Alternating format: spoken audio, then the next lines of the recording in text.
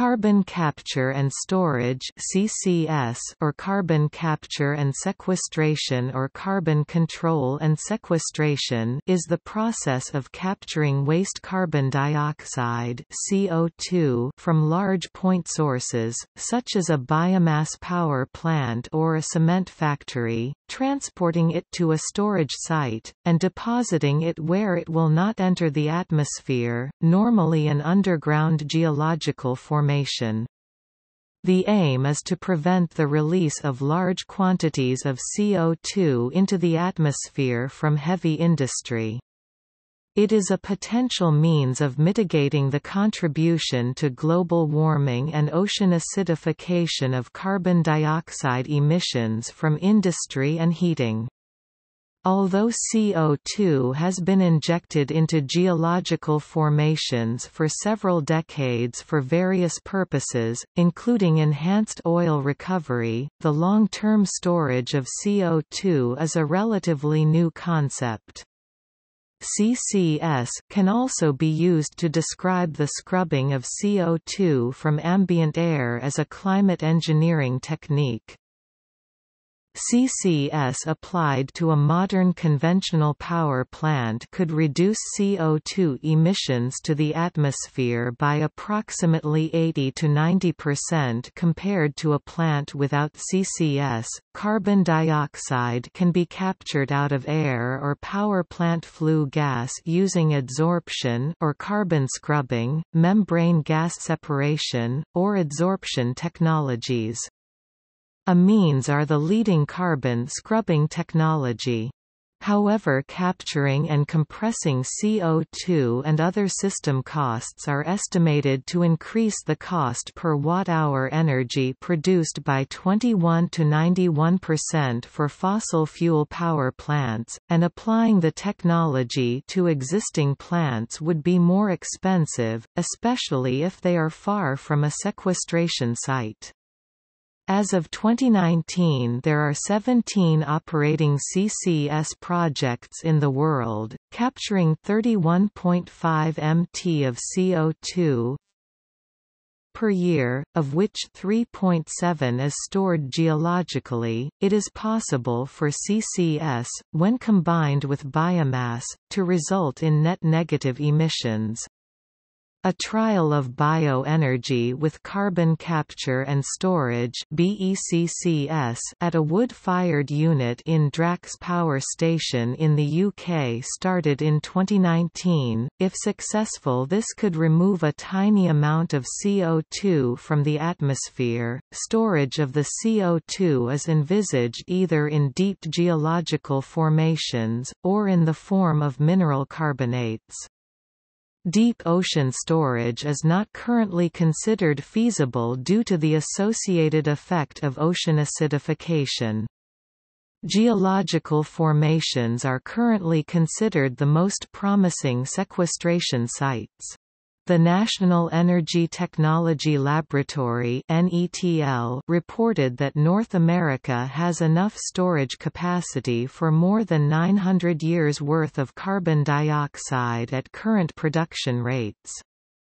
A general problem is that long-term predictions about submarine or underground storage security are very difficult and uncertain, and there is still the risk that CO2 might leak into the atmosphere. CCS is closely related to pyrogenic carbon capture and storage (PYCCS).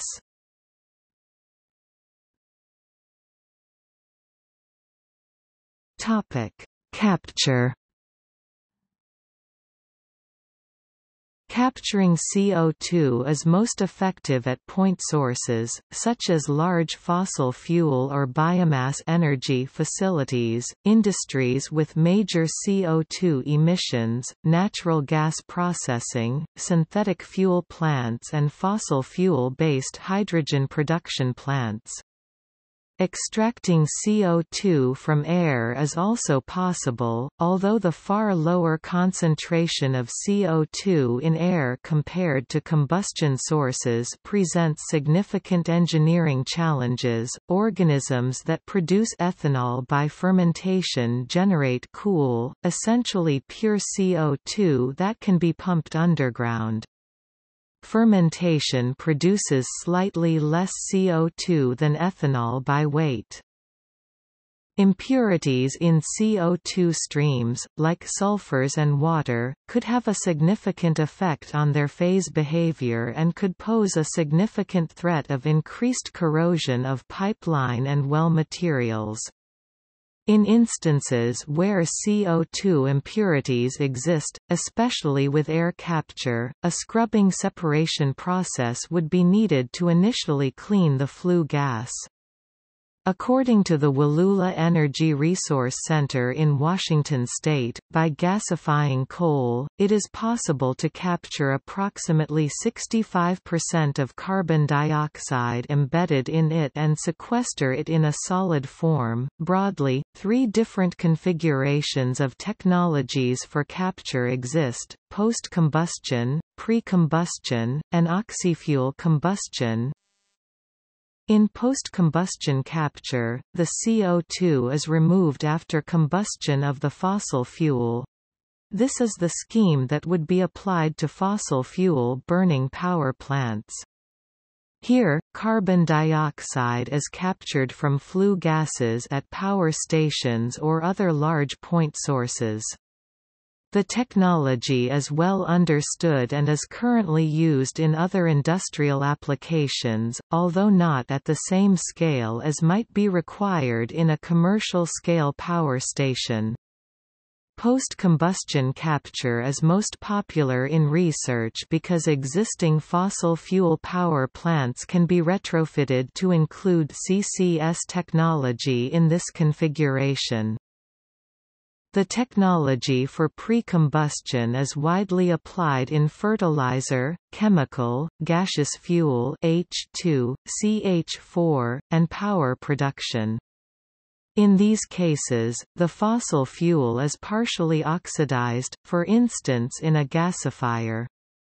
The CO from the resulting syngas CO and H2 reacts with added steam H2O and is shifted into CO2 and H2. The resulting CO2 can be captured from a relatively pure exhaust stream. The H2 can now be used as fuel. The carbon dioxide is removed before combustion takes place. There are several advantages and disadvantages when compared to conventional post-combustion carbon dioxide capture. The CO2 is removed after combustion of fossil fuels, but before the flue gas is expanded to atmospheric pressure. This scheme is applied to new fossil fuel burning power plants, or to existing plants where repowering is an option. The capture before expansion, i.e. from pressurized gas, is standard in almost all industrial CO2 capture processes, at the same scale as required for power plants. In oxy-fuel combustion, the fuel is burned in oxygen instead of air. To limit the resulting flame temperatures to levels common during conventional combustion, cooled flue gas is recirculated and injected into the combustion chamber. The flue gas consists of mainly carbon dioxide and water vapor, the latter of which is condensed through cooling. The result is an almost pure carbon dioxide stream that can be transported to the sequestration site and stored.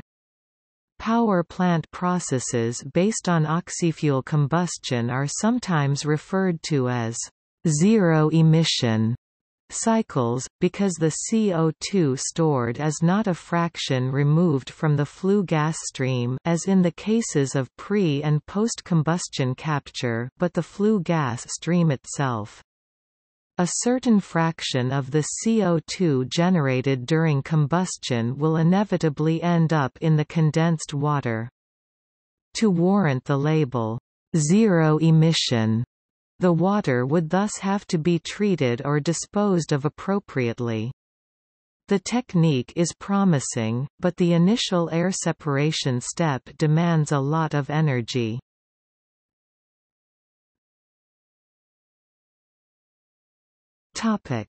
CO2 separation technologies. Carbon dioxide can be separated out of air or flue gas with absorption, adsorption, or membrane gas separation technologies.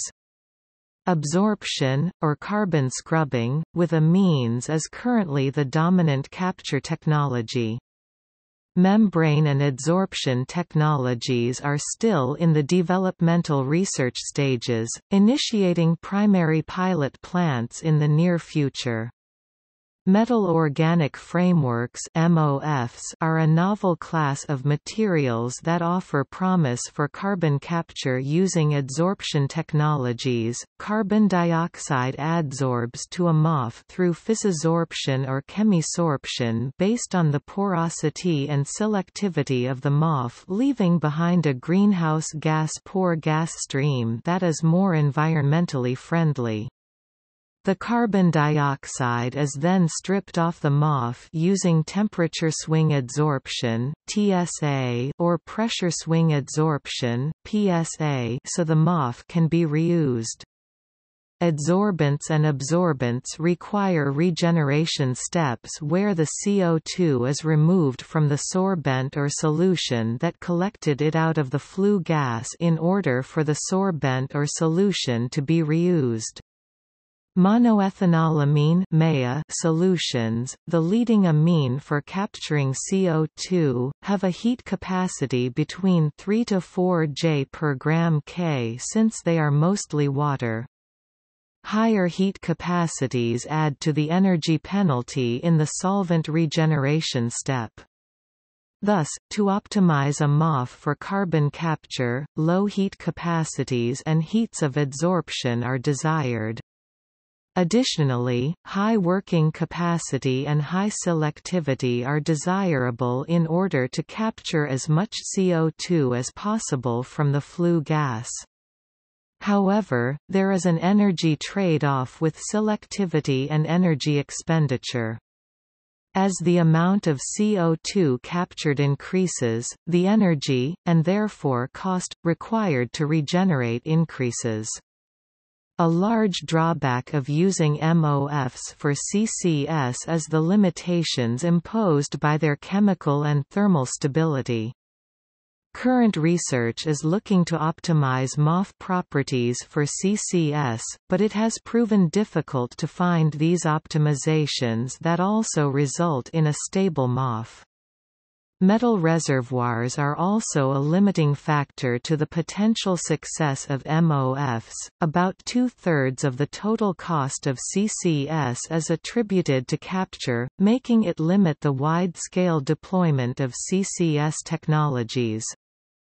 To optimize a CO2 capture process would significantly increase the feasibility of CCS since the transport and storage steps of CCS are rather mature technologies. An alternate method under development is chemical looping combustion (CLC). Chemical looping uses a metal oxide as a solid oxygen carrier. Metal oxide particles react with a solid, liquid or gaseous fuel in a fluidized bed combustor, producing solid metal particles and a mixture of carbon dioxide and water vapor. The water vapor is condensed, leaving pure carbon dioxide, which can then be sequestered. The solid metal particles are circulated to another fluidized bed where they react with air, producing heat and regenerating metal oxide particles that are recirculated to the fluidized bed combustor. A variant of chemical looping is calcium looping, which uses the alternating carbonation and then calcination of a calcium oxide-based carrier as a means of capturing CO2.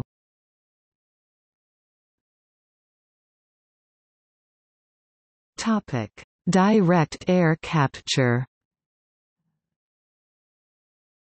Direct air capture refers to the process of removing CO2 directly from the ambient air as opposed to from point sources. Combining direct air capture with carbon storage could act as a carbon dioxide removal technology and as such would constitute a form of climate engineering if deployed at large scale. A few engineering proposals have been made for such direct air capture, but work in this area is still in its infancy. A pilot plant has operated in British Columbia, Canada since 2015.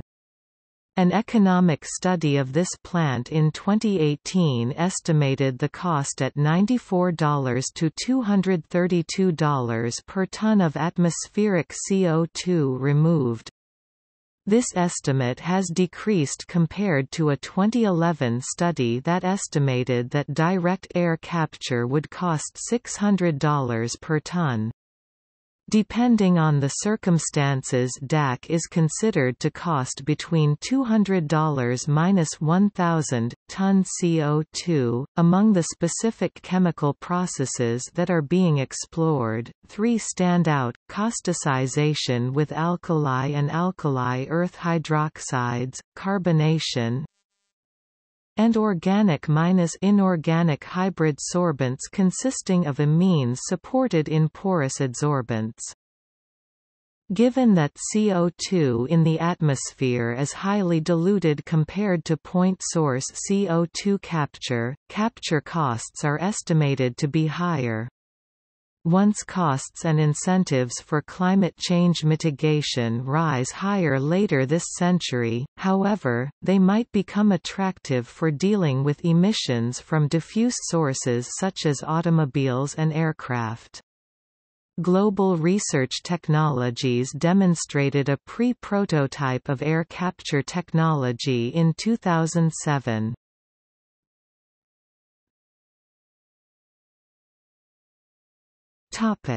Transport.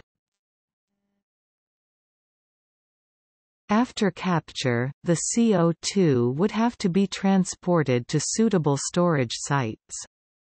This would most likely be done by pipeline, which is generally the cheapest form of transport for large volume of CO2. In 2008, there were approximately 5,800 kilometers of CO2 pipelines in the United States, used to transport CO2 to oil production fields where it is then injected into older fields to extract oil. The injection of CO2 to produce oil is called enhanced oil recovery. In addition, there are several pilot programs in various stages to test the long-term storage of CO2 in non-oil producing geologic formations. According to the Congressional Research Service, there are important unanswered questions about pipeline network requirements, economic regulation, utility cost recovery, regulatory classification of CO2 itself, and pipeline safety. Furthermore, because CO2 pipelines for enhanced oil recovery are already in use today, policy decisions affecting CO2 pipelines take on an urgency that is unrecognized by many. Federal classification of CO2 as both a commodity by the Bureau of Land Management and as a pollutant by the Environmental Protection Agency could potentially create an immediate conflict which may need to be addressed not only for the sake of future CCS implementation, but also to ensure consistency of future CCS with CO2 pipeline operations today. Ships could also be utilized for transport where pipelines are not feasible. These methods are currently used for transporting CO2 for other applications.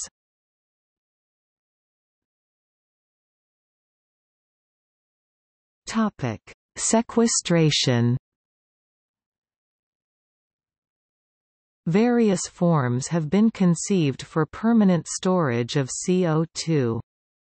These forms include gaseous storage in various deep geological formations including saline formations and exhausted gas fields, and solid storage by reaction of CO2 with metal oxides to produce stable carbonates.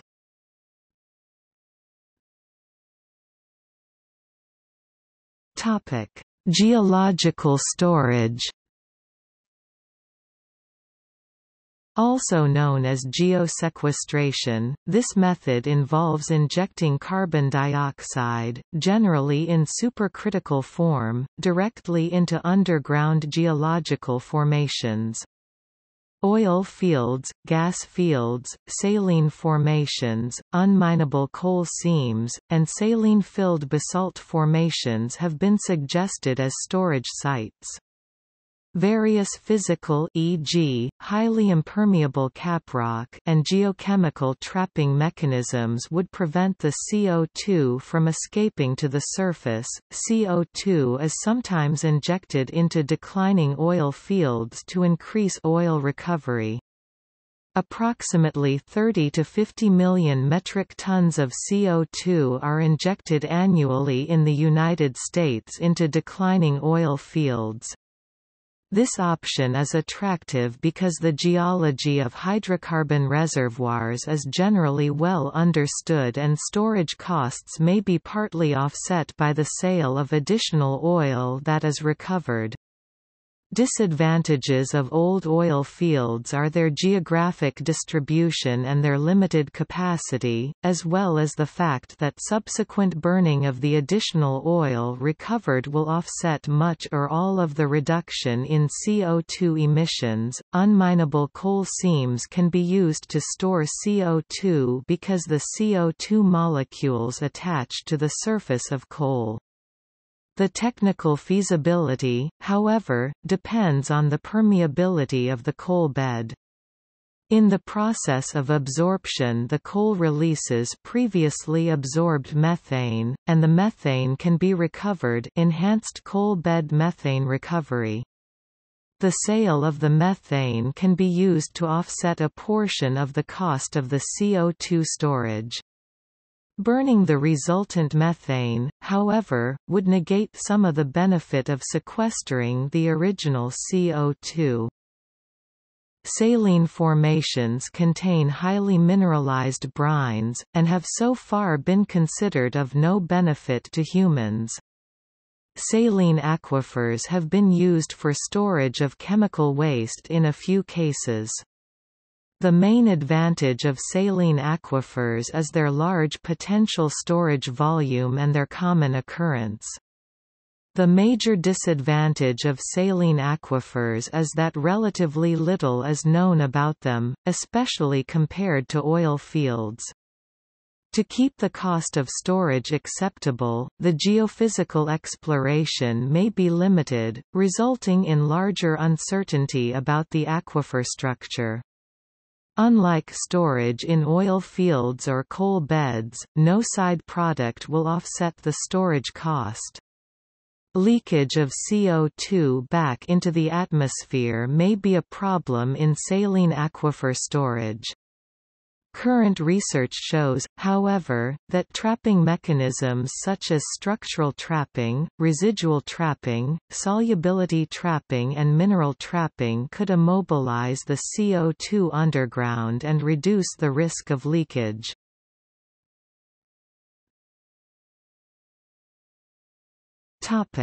Carbon dioxide storage with carbon dioxide degrading algae or bacterium. An alternative to geochemical injection would instead be to physically store carbon dioxide in containers with algae or bacteria that could degrade the carbon dioxide.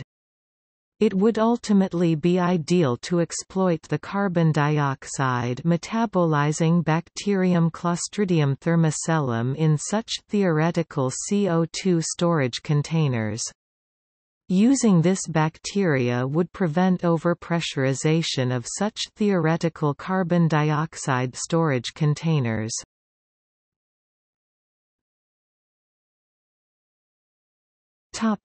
Enhanced oil recovery. Enhanced oil recovery (EOR) is a generic term for techniques used to increase the amount of crude oil that can be extracted from an oil field.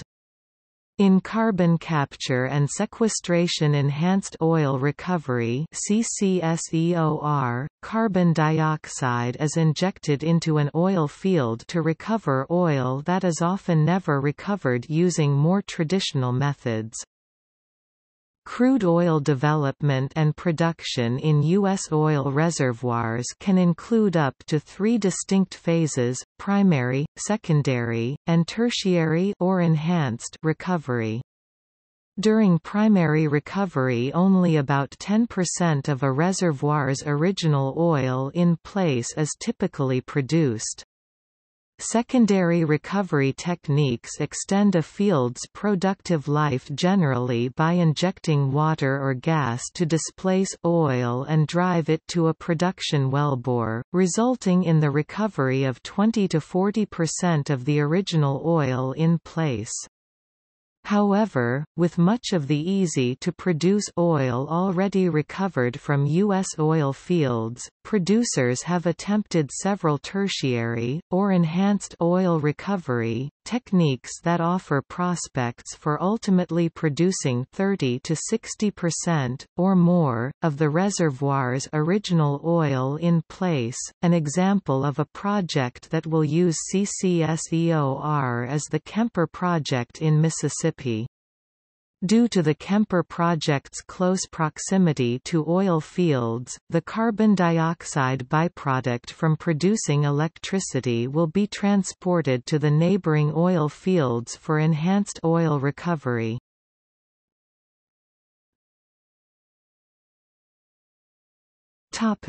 Ocean storage.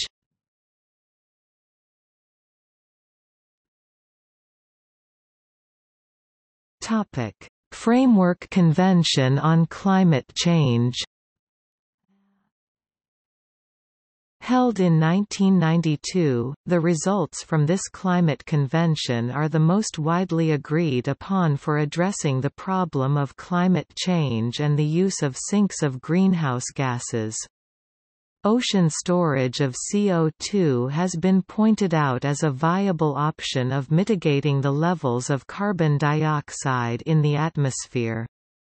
However, the convention also states that there should be precautionary measures taken to mitigate any detriments to the environment.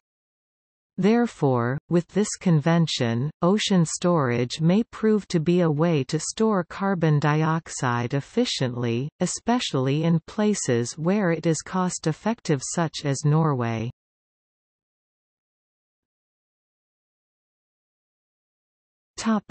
London Convention. Taken place in 1972 with more than 70 members, the result of the London Convention is that it prohibits all ocean dumping without the direct approval of a national authority. In 1991, an addendum also prohibited the dumping of all radioactive and industrial waste, making it unclear and debated to today whether or not carbon dioxide falls under industrial waste. The London Convention also applies to seafaring vessels such as ships, planes, and offshore drilling platforms. If these types of vessels want to dump carbon dioxide into the ocean, they must get permission from their respective national authority. The 1996 Protocol to the London Convention went even further by prohibiting carbon dioxide storage that comes from sea-based storage.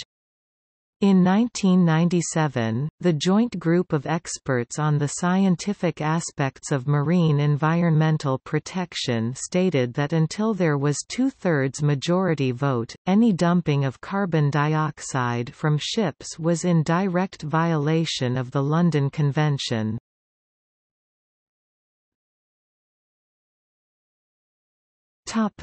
OSPAR Convention. Also occurring in 1992, this convention was set up to protect the Northeast Atlantic Ocean. The convention was more certain in its results from the meeting. The first is that it prohibited carbon dioxide from going to a storage site through a petroleum platform and also prohibited transport by ship. It did, however, allow transport of carbon dioxide through a pipeline from land to a site that did not require the use of a platform used for gas exploration. In the past, it was suggested that CO2 could be stored in the oceans, but this would only exacerbate ocean acidification and has been made illegal under specific regulations. Ocean storage is no longer considered feasible.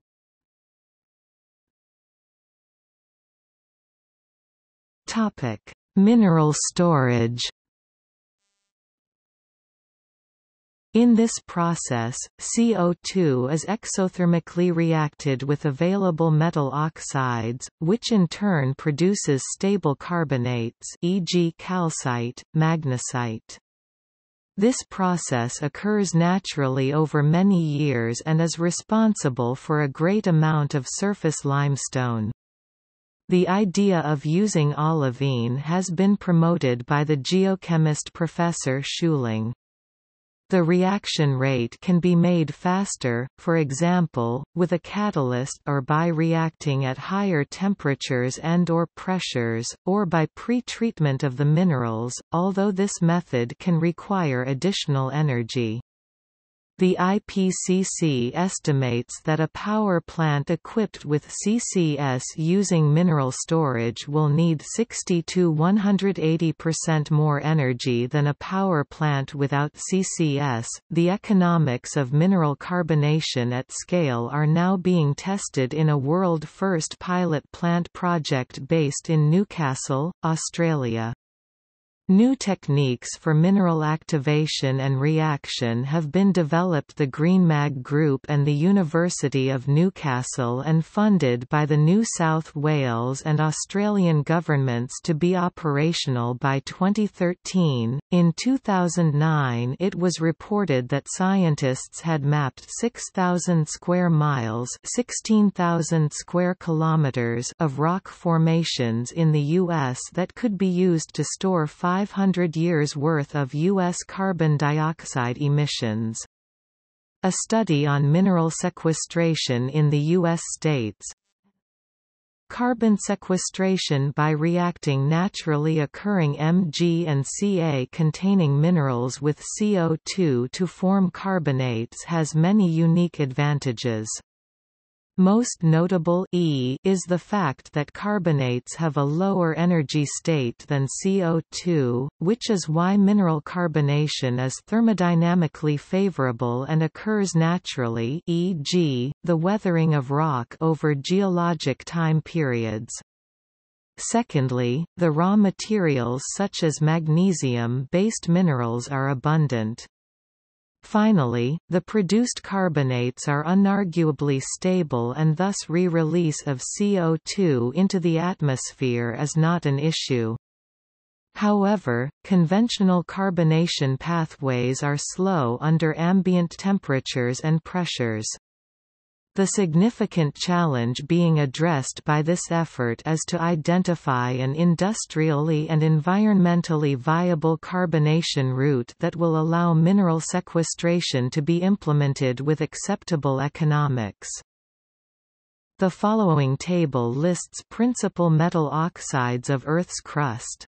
Theoretically, up to 22% of this mineral mass is able to form carbonates.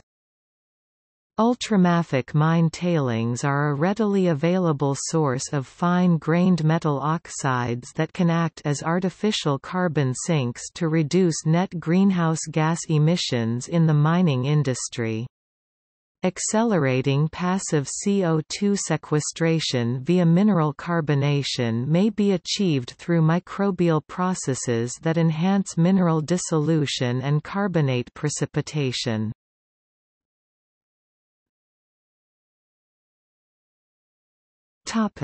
Energy requirements. The energy requirements of sequestration processes may be significant. In one paper, sequestration consumed 25% of the plant's rated 600 MW output capacity. After adding CO2 capture and compression, the capacity of the coal-fired power plant is reduced to 457 MW.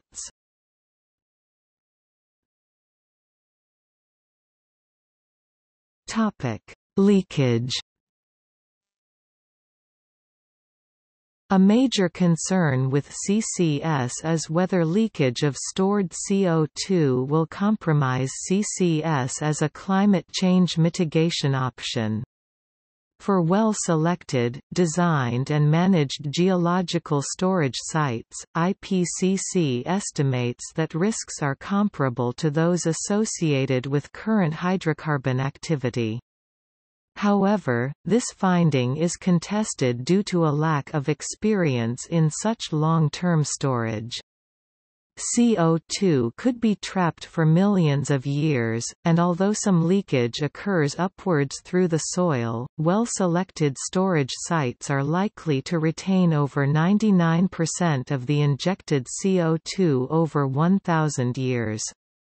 Leakage through the injection pipe is a greater risk, although the injection pipe is usually protected with non-return valves to prevent release on a power outage. There is still a risk that the pipe itself could tear and leak due to the pressure. The Burkle and Roddenrees incident in December 2008 was an example, where a modest release of CO2 from a pipeline under a bridge resulted in the deaths of some ducks sheltering there.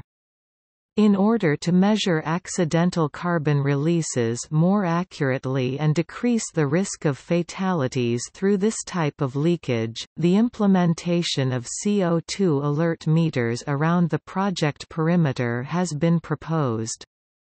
Malfunction of a carbon dioxide industrial fire suppression system in a large warehouse released CO2 and 14 citizens collapsed on the nearby public road.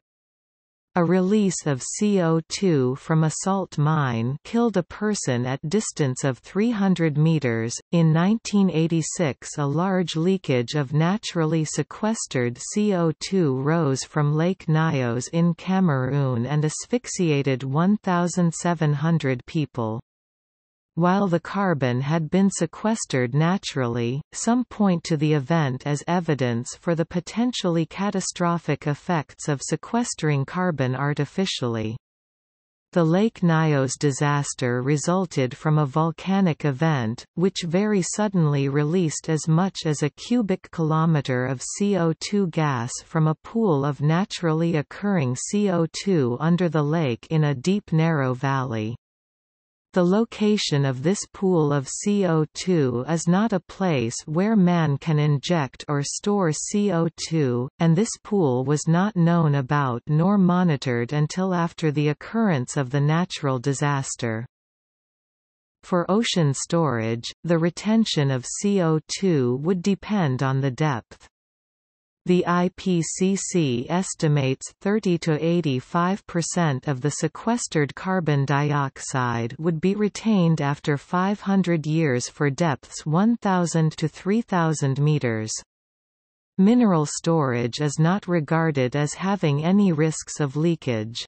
The IPCC recommends that limits be set to the amount of leakage that can take place. This might rule out deep ocean storage as an option.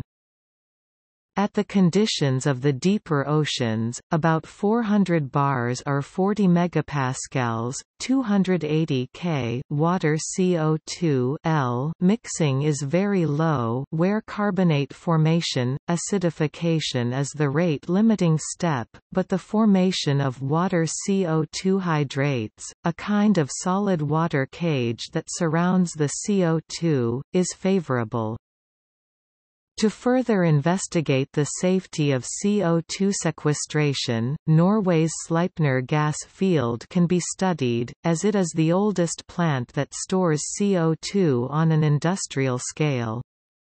According to an environmental assessment of the gas field which was conducted after 10 years of operation, the author affirmed that geosequestration of CO2 was the most definite form of permanent geological storage of CO2.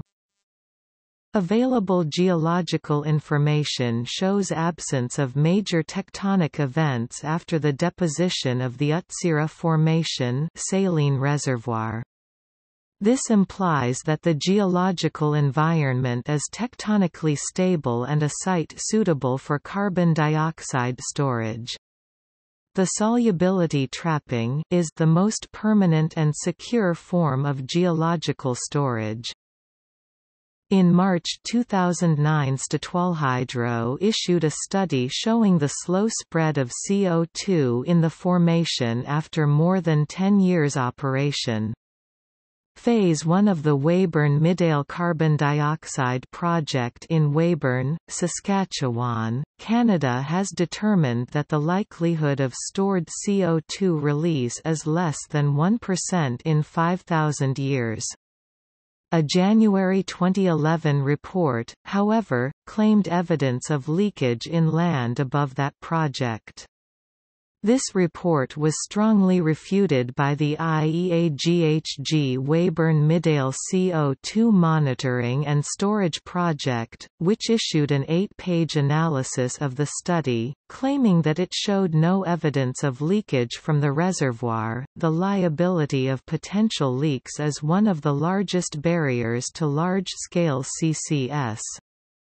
To assess and reduce such liability, the leakage of stored gases, particularly carbon dioxide, into the atmosphere may be detected via atmospheric gas monitoring, and can be quantified directly via the eddy covariance flux measurements.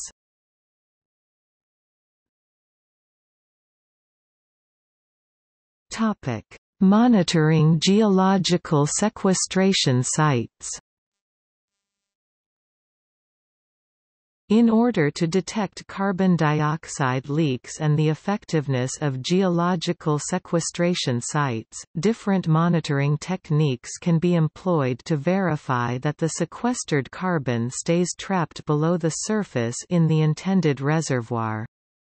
Leakage due to injection at improper locations or conditions could result in carbon dioxide being released back into the atmosphere.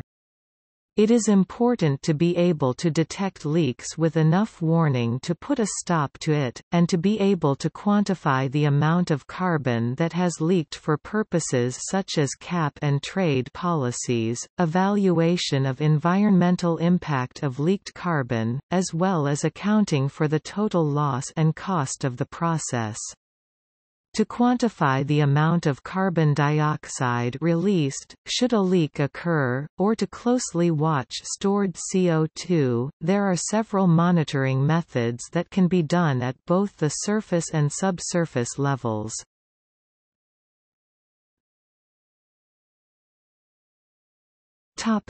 Subsurface monitoring.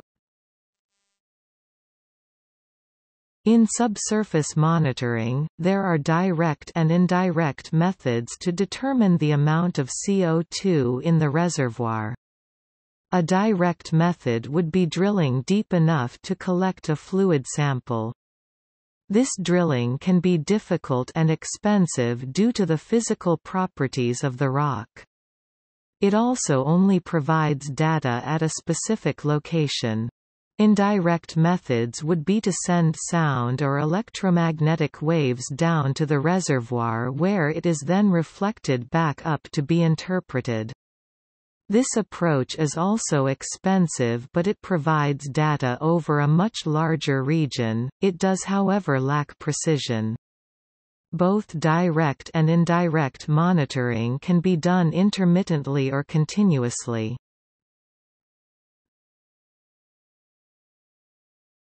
Topic: Seismic monitoring. Seismic monitoring is a type of indirect subsurface monitoring.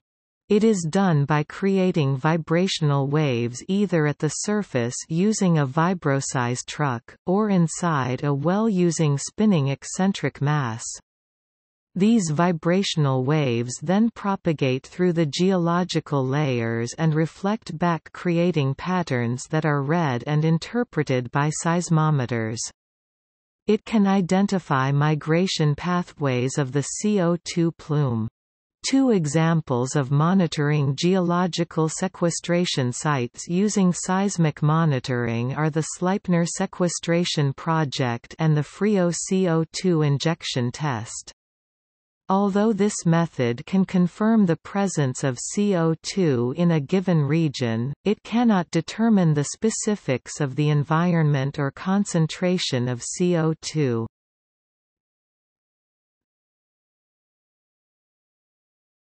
Topic: Surface monitoring.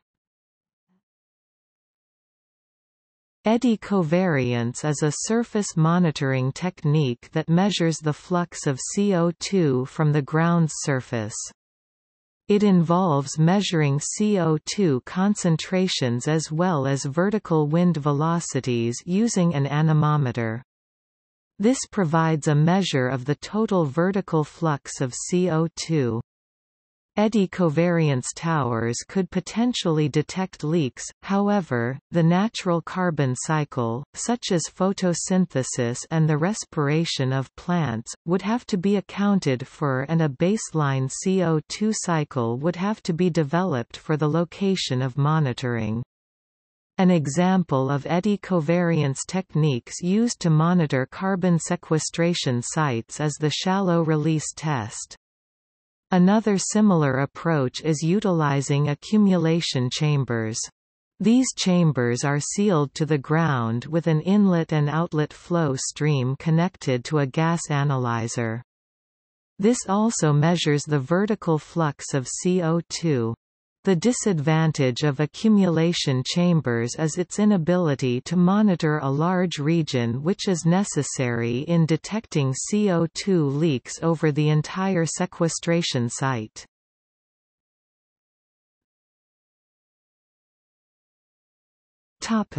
InSAR monitoring. InSAR monitoring is another type of surface monitoring. It involves a satellite sending signals down to the Earth's surface where it is reflected back to the satellite's receiver. From this, the satellite is able to measure the distance to that point. In CCS, the injection of CO2 in deep sublayers of geological sites creates high pressures. These high-pressured, fluid-filled layers affect those above and below it, resulting in a change of the surface landscape.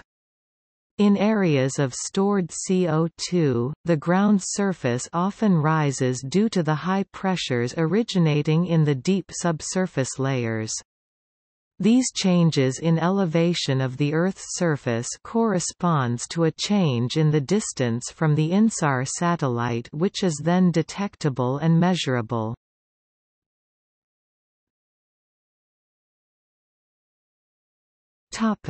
Carbon capture and utilization (CCU). Carbon capture and utilization (CCU) differs from CCS as CCU does not result in geological storage of carbon dioxide. Carbon capture and utilization may offer a response to the global challenge of significantly reducing greenhouse gas emissions from major stationary industrial emitters. CCU aims to use the carbon dioxide produced to make other substances, e.g. plastics, concrete, biofuel, such that the whole process is carbon neutral.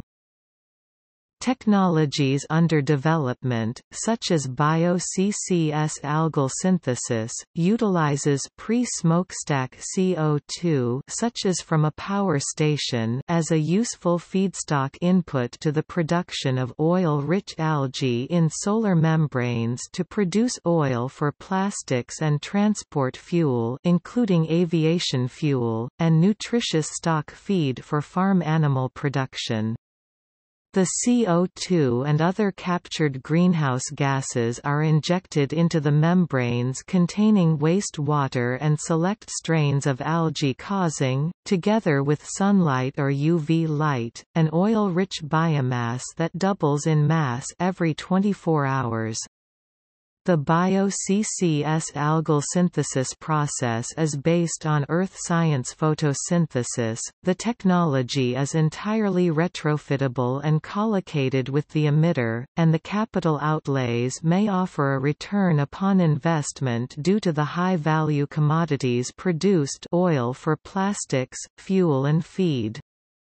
Bio-CCS algal synthesis test facilities were being trialled at Australia's three largest coal-fired power stations, Terrell, Queensland, Eraring, NSW, Loy Yang, Victoria, using piped pre-emission smokestack CO2 and other greenhouse gases as feedstock to grow oil-rich algal biomass in enclosed membranes for the production of plastics, transport fuel and nutritious animal feed. Another potentially useful way of dealing with industrial sources of CO2 is to convert it into hydrocarbons where it can be stored or reused as fuel or to make plastics. There are a number of projects investigating this possibility. For instance, several carbon dioxide scrubbing variants based on potassium carbonate allow capture of carbon dioxide which can later be used to create liquid fuels, even though this process requires a substantial energy input. The creation of fuel from atmospheric CO2 does not result in carbon dioxide removal as carbon dioxide is re-released when the fuel is burned.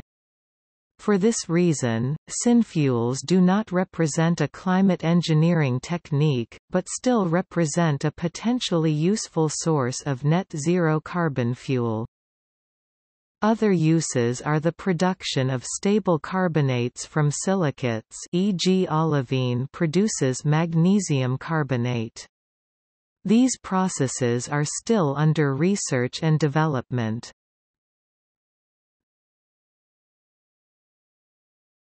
Topic: Single-step methods, methanol. A proven process to produce a hydrocarbon is to make methanol. Methanol is easily synthesized from CO2 and H2. Based on this fact, the idea of a methanol economy was born.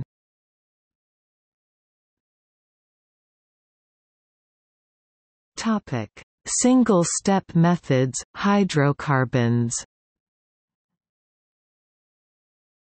At the Department of Industrial Chemistry and Engineering of Materials at the University of Messina, Italy, there is a project to develop a system which works like a fuel cell in reverse, whereby a catalyst is used that enables sunlight to split water into hydrogen ions and oxygen gas.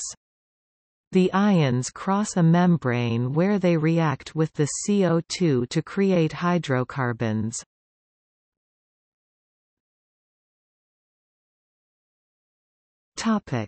Two-step methods. If CO2 is heated to 2400 degrees Celsius, it splits into carbon monoxide (CO) and oxygen. The Fischer-Tropsch process can then be used to convert the CO into hydrocarbons. The required temperature can be achieved by using a chamber containing a mirror to focus sunlight on the gas. Rival teams are developing such chambers, at Solaretz and at Sandia National Laboratories, both based in New Mexico.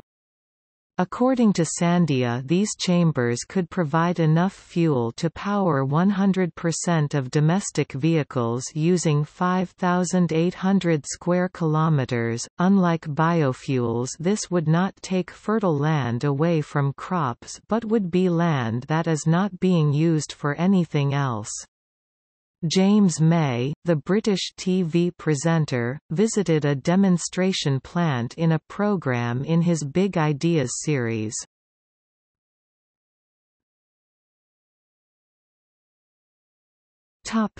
Example CCS projects.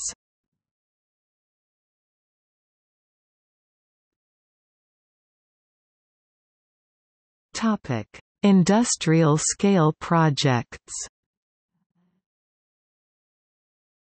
As of September 2017, the Global CCS Institute identified 37 large-scale CCS facilities in its 2017 Global Status of CCS report, which is a net decrease of one project since its 2016 Global Status of CCS report. 21 of these projects are in operation or in construction, capturing more than 30 million tons of CO2 per annum. For the most current information, see large-scale CCS facilities on the Global CCS Institute's website. For information on EU projects, see Zero Emissions Platform website. Some of the most notable CCS large-scale facilities include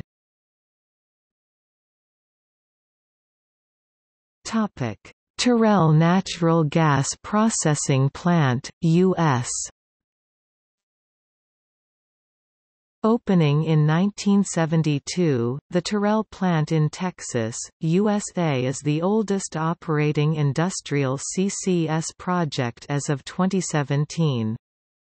CO2 is captured during gas processing and transported primarily via the Val Verde pipeline, where it is eventually injected at Sharon Ridge oil field and other secondary sinks for use in enhanced oil recovery. The facility captures an average of somewhere between 0.4 and 0.5 million tons of CO2 per annum.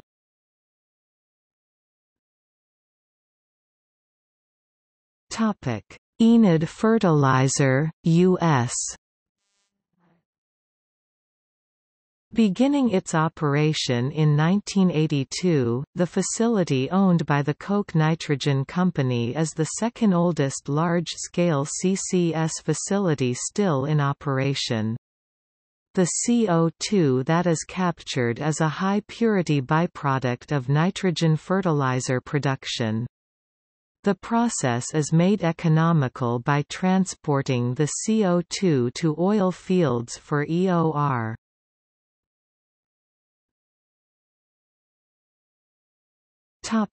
Shute Creek Gas Processing Facility, U.S.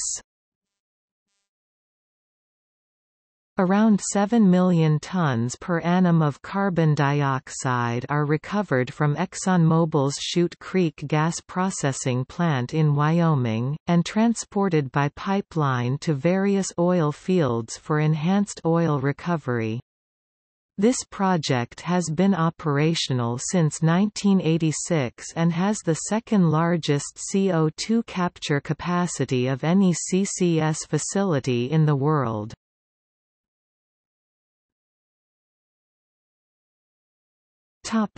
Sleipner CO2 injection, Norway.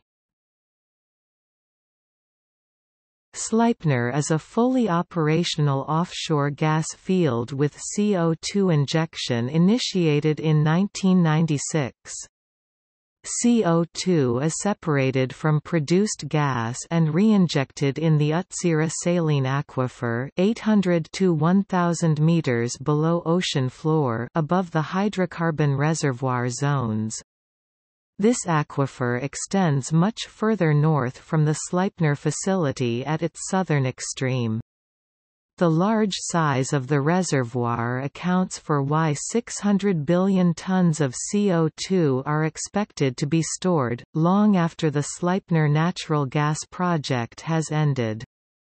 The Sleipner facility is the first project to inject its captured CO2 into a geological feature for the purpose of storage rather than economically compromising EOR.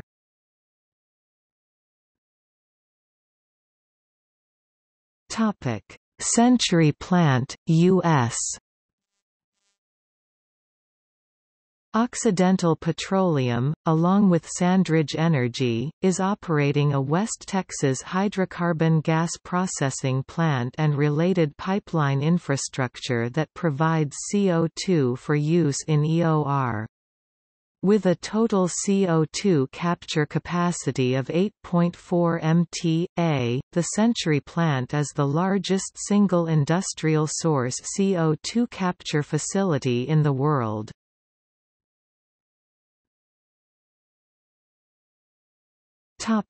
Abu Dhabi, United Arab Emirates. After the success of their pilot plant operation in November 2011, the Abu Dhabi National Oil Company and Abu Dhabi Future Energy Company moved to create the first commercial CCS facility in the iron and steel industry. The CO2, a byproduct of the iron-making process, is transported via a 50 km pipeline to Abu Dhabi National Oil Company oil reserves for EOR. The total carbon capture capacity of the facility is 800,000 tons per year.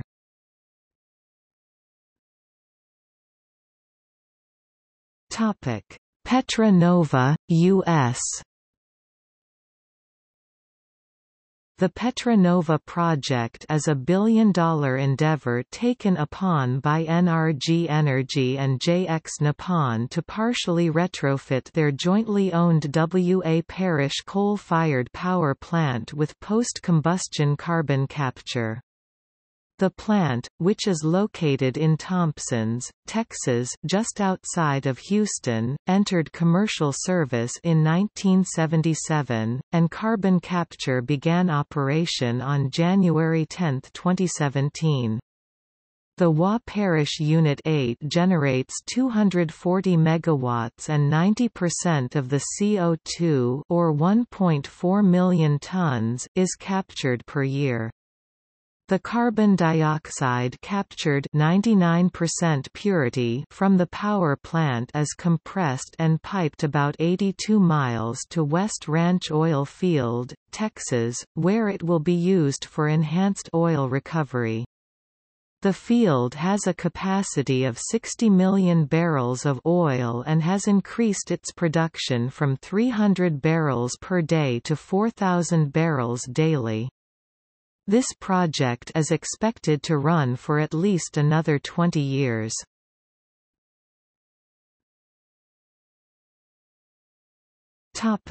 Illinois Industrial, U.S. The Illinois Industrial Carbon Capture and Storage Project is one of 5 currently operational facilities dedicated to geological CO2 storage. The project received a $171 million investment from the DOE and over $66 million from the private sector. The CO2 is a byproduct of the fermentation process of corn ethanol production and is stored 7,000 feet underground in the Mount Simon sandstone saline aquifer. The facility began its sequestration in April 2017 and has a carbon capture capacity of 1 MT/a.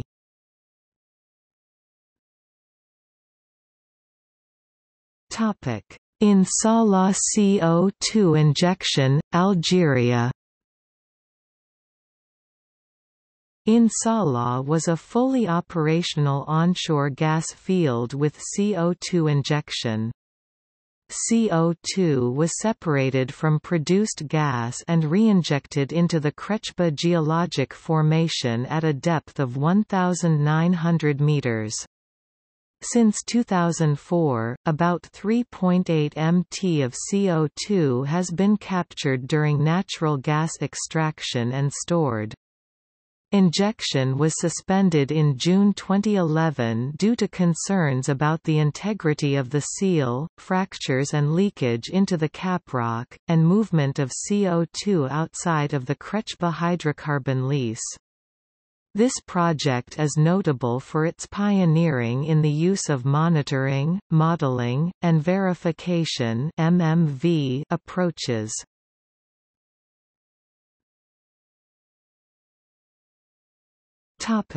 Developing projects.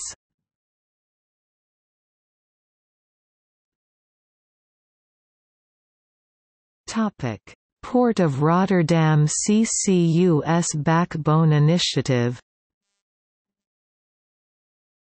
Expected in 2021, the Port of Rotterdam CCUS Backbone Initiative aims to implement a backbone of shared CCS infrastructure for use by several businesses located around the Port of Rotterdam in Rotterdam, Netherlands.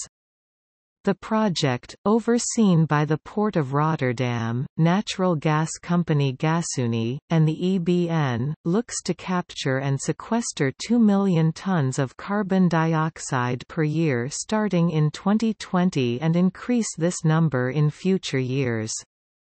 Although dependent on the participation of companies, the goal of this project is to greatly reduce the carbon footprint of the industrial sector of the Port of Rotterdam and establish a successful CCS infrastructure in the Netherlands following the recently cancelled road project. Carbon dioxide captured from local chemical plants and refineries will both be sequestered in the North Sea seabed. The possibility of a CCU initiative has also been considered, in which the captured carbon dioxide will be sold to horticultural firms, who will use it to speed up plant growth, as well as other industrial users.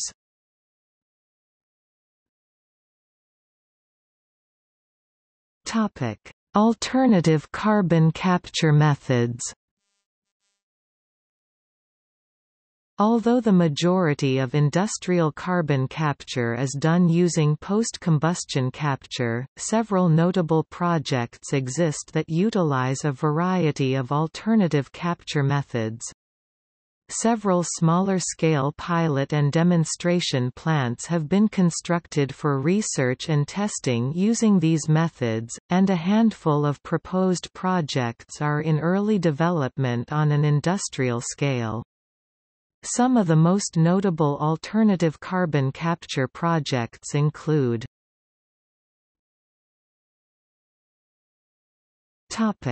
Climeworks Direct Air Capture Plant and Carbfix 2 project.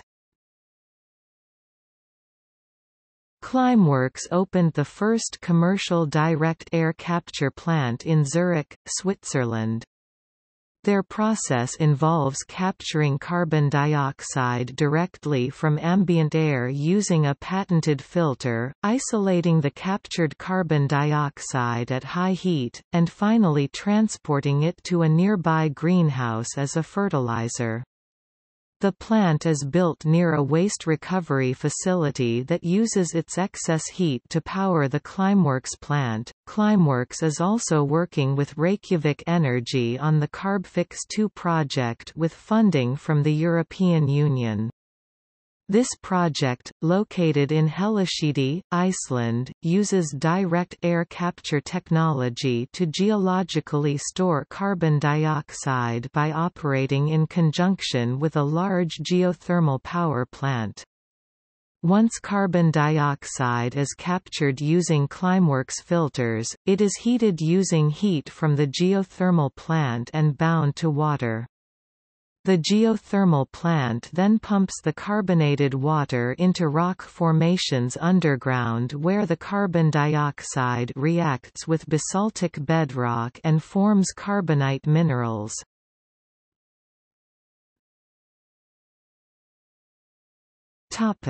Duke Energy East Bend Station. Researchers at the Center for Applied Energy Research of the University of Kentucky are currently developing the algae-mediated conversion of coal-fired power plant flue gas to drop in hydrocarbon fuels. Through their work, these researchers have proven that the carbon dioxide within flue gas from coal-fired power plants can be captured using algae, which can be subsequently harvested and utilized, e.g. as a feedstock for the production of drop in hydrocarbon fuels.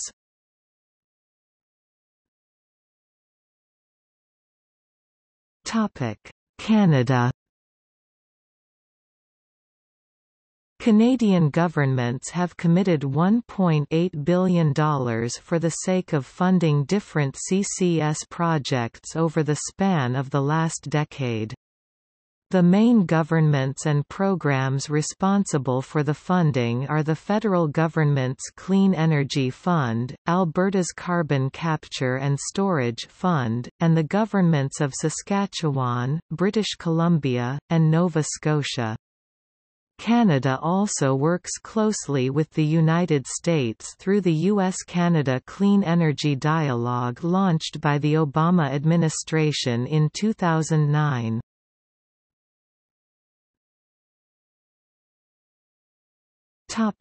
Alberta.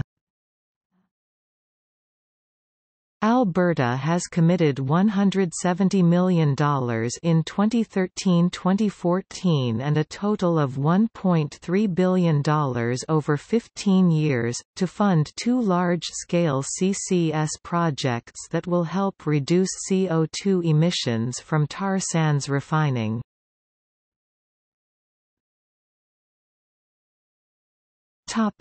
Alberta Carbon Trunk Line Project.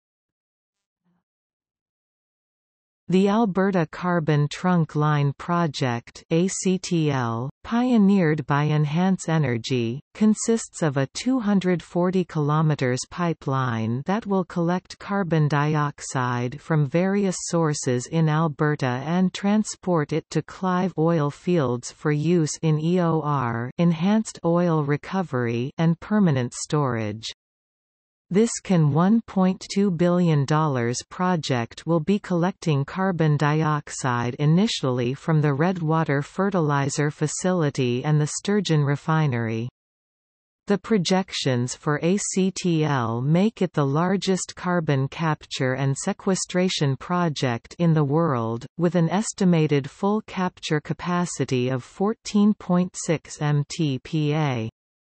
Construction plans for the ACTL are in their final stages and capture and storage is expected to start sometime in 2019.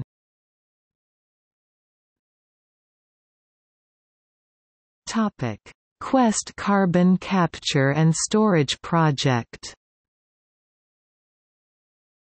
The Quest carbon capture and storage project was developed by Shell for use in the Athabasca oil sands project.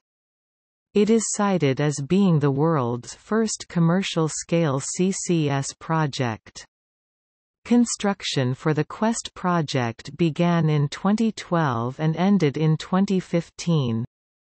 The capture unit is located at the Scotford Upgrader in Alberta, Canada, where hydrogen is produced to upgrade bitumen from oil sands into synthetic crude oil.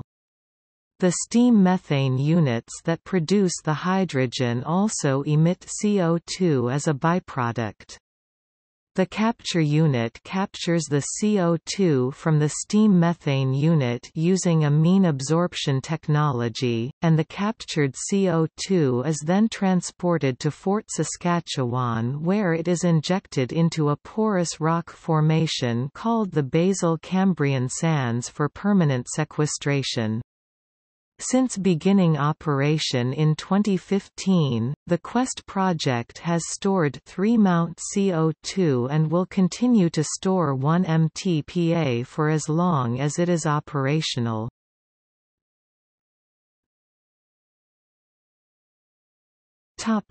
British Columbia. British Columbia has been making strides with regards to reducing their carbon emissions. The province implemented North America's first large-scale carbon tax in 2008. An updated carbon tax in 2018 set the price at $35 per ton of carbon dioxide equivalent emissions. This tax will increase by $5 every year until it reaches $50 in 2021. Carbon taxes will make carbon capture and sequestration projects more financially feasible for the future.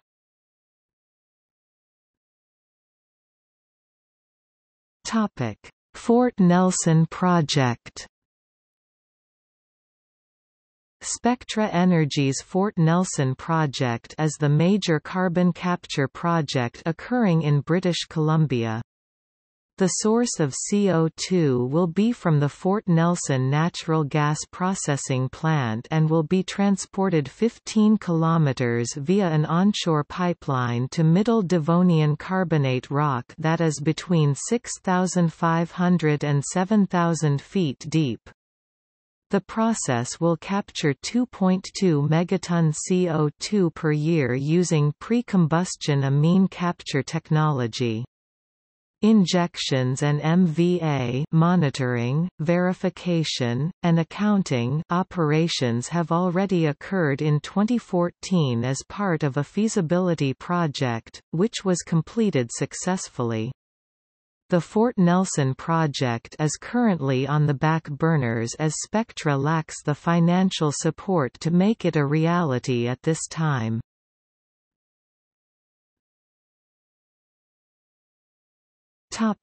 Saskatchewan.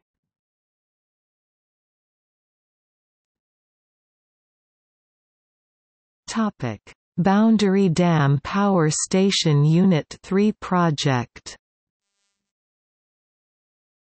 Boundary Dam Power Station, owned by SaskPower, is a coal-fired station that was originally commissioned back in 1959. In 2010, SaskPower committed to retrofitting the lignite-powered Unit 3 with a carbon capture unit in order to reduce CO2 emissions. The project was completed in 2014. The retrofit utilized a post-combustion amine absorption technology in order to capture the CO2. The captured CO2 was planned to be sold to Cenovus to be used for EOR in Weyburn Field. Any CO2 not used for EOR was planned to be used by the Aquastore project and stored in deep saline aquifers. Many complications has kept Unit 3 and this project from being online as much as expected, but between August 2017 to August 2018, Unit 3 was online for 65% of every day on average. Since the start of operation, the Boundary Dam project has captured over 1 Mt CO2 and has a nameplate capacity of capture of 1 mtpa. SaskPower does not intend to retrofit the rest of its units as they are mandated to be phased out by the government by 2024.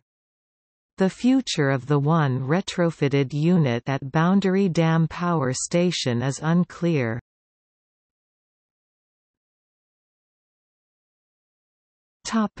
Great Plains Synfuel Plant and Weyburn-Midale Project. The Great Plains Synfuel Plant, owned by Dakota Gas, is a coal gasification operation that produces synthetic natural gas and various petrochemicals from coal. The plant has been in operation since 1984, but carbon capture and storage did not start until 2000. In 2000, Dakota Gas retrofitted the plant with a carbon capture unit in order to sell the CO2 to Cenovus and Apache Energy, who intended to use the CO2 for enhanced oil recovery (EOR) in the Weyburn and Midale fields in Canada.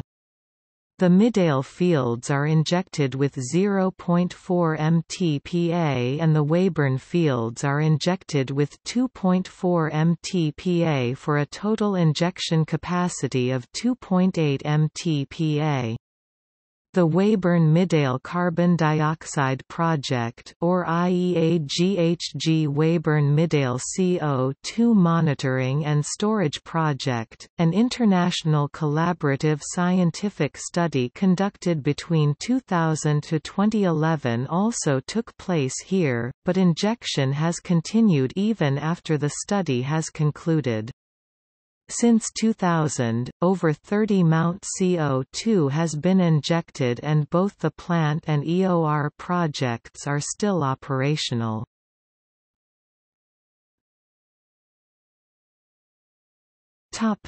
Pilot projects. The Alberta Saline Aquifer Project (ASAP), Husky Upgrader and Ethanol Plant Pilot, Heartland Area Redwater Project (HARP), Wabamun Area Sequestration Project (WASP), and Aquastore. Another Canadian initiative is the Integrated CO2 Network (ICO2N), a group of industry participants providing a framework for carbon capture and storage development in Canada. Other Canadian organizations related to CCS include CCS 101, Carbon Management Canada, IPAC CO2, and the Canadian Clean Power Coalition.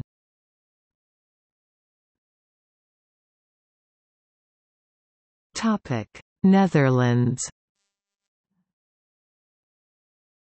Developed in the Netherlands, an electrocatalysis by a copper complex helps reduce carbon dioxide to oxalic acid.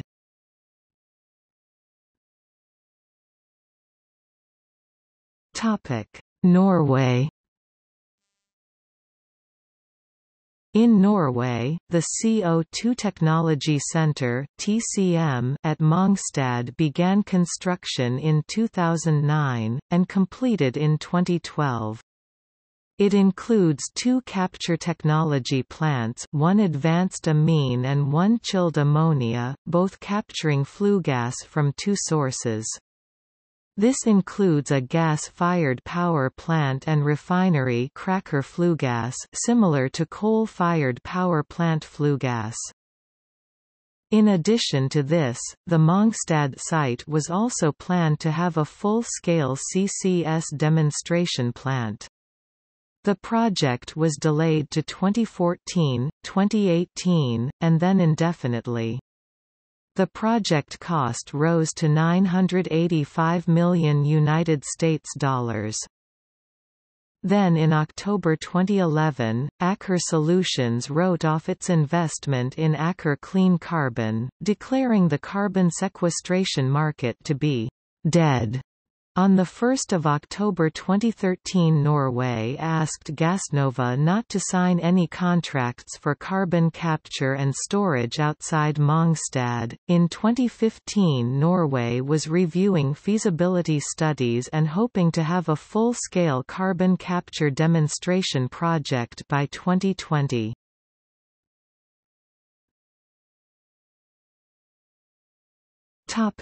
Poland. In Belchatow, Poland, a lignite-fired energy plant of more than 858 megawatts is planned to be in operation in 2013.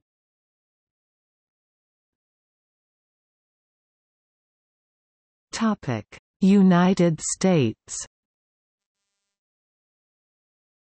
In November 2008, the DOE awarded a $66.9 million 8-year grant to a research partnership headed by Montana State University to demonstrate that underground geologic formations can store huge volumes of carbon dioxide economically, safely and permanently. Researchers under the Big Sky Regional Carbon Sequestration Project plan to inject up to 1 million tons of CO2 into sandstone beneath southwestern Wyoming. In the United States, 4 different synthetic fuel projects are moving forward, which have publicly announced plans to incorporate carbon capture and storage.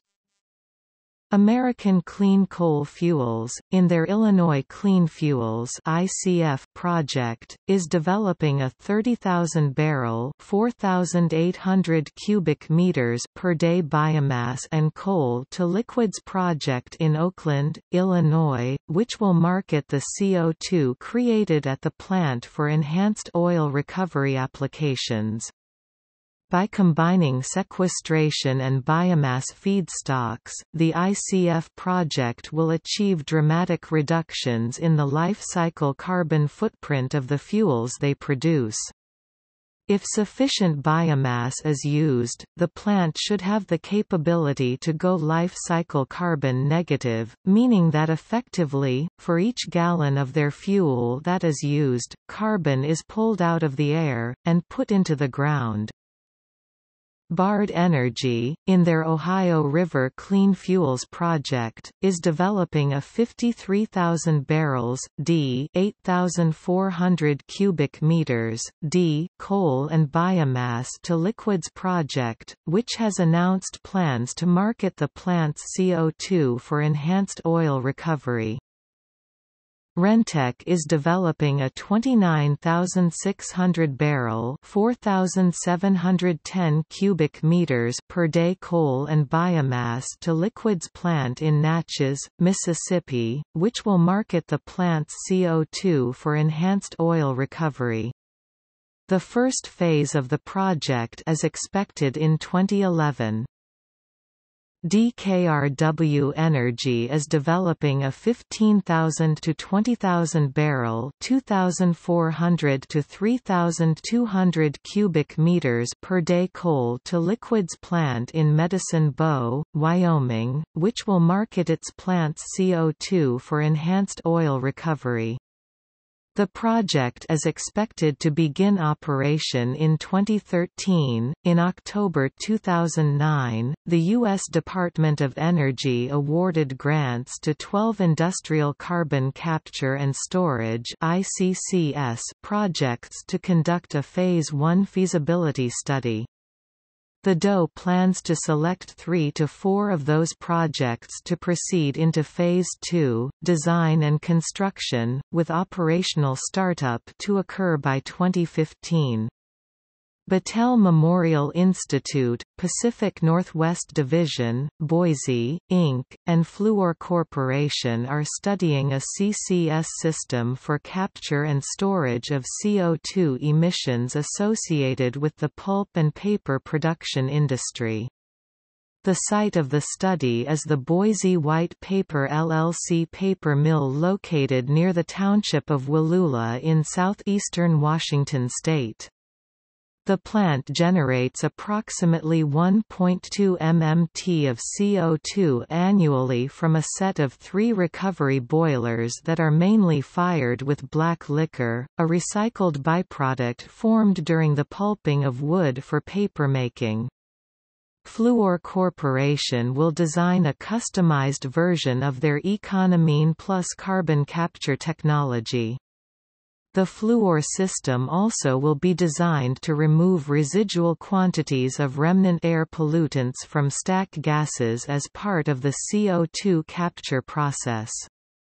Battelle is leading preparation of an Environmental Information Volume (EIV) for the entire project, including geologic storage of the captured CO2 in deep flood basalt formations that exist in the greater region. The EIV will describe the necessary site characterization work, sequestration system infrastructure, and monitoring program to support permanent sequestration of the CO2 captured at the plant. In addition to individual carbon capture and sequestration projects, there are a number of U.S. programs designed to research, develop, and deploy CCS technologies on a broad scale. These include the National Energy Technology Laboratories (NETL) Carbon Sequestration Program, Regional Carbon Sequestration Partnerships and the Carbon Sequestration Leadership Forum (CSLF).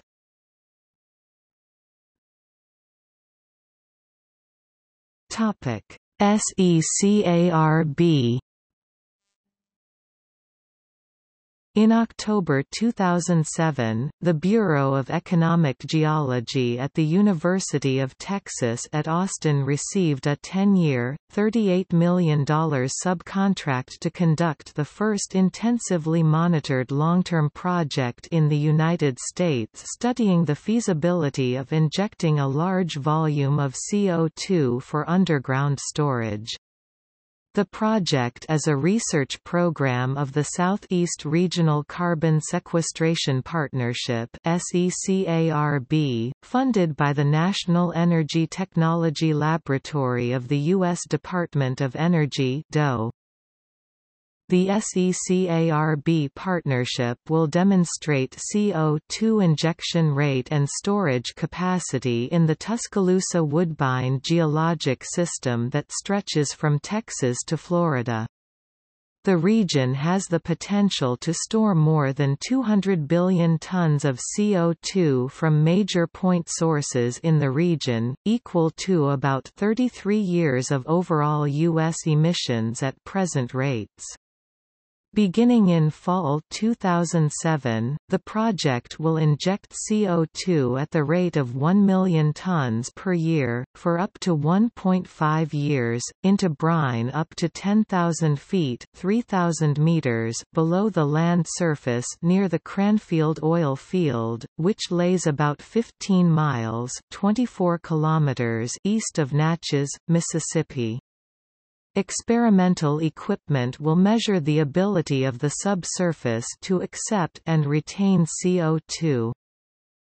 The $1.4 billion FutureGen power generation and carbon sequestration demonstration project, announced in 2003 by President George W. Bush, was cancelled in 2015, due to delays and inability to raise required private funding.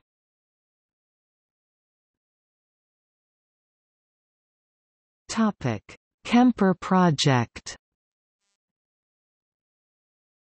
The Kemper Project, is a natural gas-fired power plant under construction in Kemper County, Mississippi, which was originally planned as a coal-fired plant. Mississippi Power, a subsidiary of Southern Company, began construction of the plant in 2010. The project was considered central to President Obama's climate plan. Had it become operational as a coal plant, the Kemper project would have been a first-of-its-kind electricity plant to employ gasification and carbon capture technologies at this scale. The emission target was to reduce CO2 to the same level an equivalent natural gas plant would produce. However, in June 2017 the proponents, Southern Company and Mississippi Power, announced that they would only burn natural gas at the plant at this time. The plant experienced project management problems. Construction was delayed and the scheduled opening was pushed back over 2 years, at a cost of $6.6 billion, 3 times original cost estimate. According to a Sierra Club analysis, Kemper is the most expensive power plant ever built for the watts of electricity it will generate.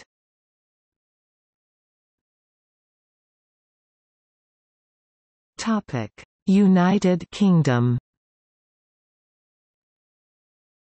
The Government of the United Kingdom launched a first tender process for a CCS demonstration project in 2007. The project were to use post-combustion technology on coal-fired power generation at 300 to 400 megawatts or equivalent. The project aimed to be operational by 2014. The government announced in June 2008 that 4 companies had pre-qualified for the competition: BP Alternative Energy International Limited, E.ON UK plc, Peel Power Limited and Scottish Power Generation Limited. BP subsequently withdrew from the competition, claiming it could not find a power generator partner, and RWEN Power sought a judicial review of the process after it did not qualify. This first CCS tender was cancelled in late 2011 when government could not reach agreement with the Scottish Power, Shell, National Grid Consortium on terms and cost, for the project based on retrofitting the existing Longanet coal-fired power station in Scotland. A second tender process was launched by government in 2012 as part of DECC's CCS commercialization program, and 2 bidders, namely the Shell Peterhead gas-fired power station CCS project and the White Rose CCS project based upon a new oxy-fuel coal-fired unit at Drax Power Station, were selected in 2013 to proceed to a funded front-end engineering and design phase. This second tender was cancelled in November 2015 following a government spending review at the time of the Chancellor's autumn statement. Doosan Babcock has modified their Clean Combustion Test Facility (CCTF) in Renfrew, Scotland to create the largest oxyfuel test facility currently in the world. Oxyfuel firing on pulverized coal with recycled flue gas demonstrates the operation of a full-scale 40 MW burner for use in coal-fired boilers. Sponsors of the project include the UK Department for Business Enterprise and Regulatory Reform (BEAR), as well as a group of industrial sponsors and university partners comprising Scottish and Southern Energy, prime sponsor, E.ON UK plc, Drax Power Limited, Scottish Power, EDF Energy, Dong Energy Generation, Air Products plc sponsors, and Imperial College and University of Nottingham university partners. In 2009, UK firm 2Co Energy was awarded planning permission for a £5 billion power station and carbon capture and storage project at Hatfield, near Doncaster, and £164 million of EU funding. Technology company Samsung agreed to take a 15% stake in the project. It is planned to construct a 60 km (37 miles) pipeline from Stainforth, near Hatfield in South Yorkshire to Barmston in the East Riding of Yorkshire. CO2 would then be stored in natural porous rock beneath the North Sea. National Grid believes the project has the potential to reduce CO2 emissions from power stations across Yorkshire and the Humber by up to 90%, and both the proposed White Rose CCS project at Drax Power Station in North Yorkshire and the proposed Don Valley Power project at Hatfield could benefit from the scheme. In the northeast of England, the Northeast of England Process Industry Cluster (NEPIC) of commodity chemical manufacturers are amongst the largest single-point producers of carbon dioxide in the United Kingdom, and they have created within NEPIC the Process Industry Carbon Capture and Storage Initiative (PICCSI) to study the possibility of a carbon capture and storage (CCS) solution being provided for the chemical and steel manufacturing industry on Teesside, as well as for any carbon-based energy production. This CCS technology option is being considered as a result of climate change regulations and the carbon taxation that could become a prohibitive cost for such energy-intensive industries. The Crown Estate is responsible for storage rights on the UK continental shelf, and it has facilitated work on offshore carbon dioxide storage technical and commercial issues.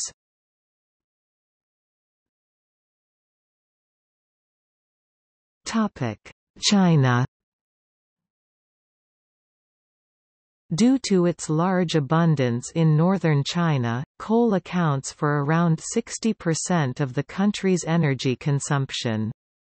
The majority of CO2 emissions in China come from either coal-fired power plants or coal-to-chemical processes, e.g. the production of synthetic ammonia, methanol, fertilizer, natural gas, and CTLs. According to the IEA, around 385 out of China's 900 gigawatts of coal-fired power capacity are near locations suitable for carbon dioxide storage. In order to take advantage of these suitable storage sites, many of which are conducive to enhanced oil recovery and reduce its carbon dioxide emissions, China has started to develop several CCS projects. 3 such facilities are already operational or in late stages of construction, but these projects draw CO2 from natural gas processing or petrochemical production. At least 8 more facilities are in early planning and development, most of which will capture emissions from power plants. Almost all of these CCS projects, regardless of CO2 source, inject carbon dioxide for the purpose of EOR.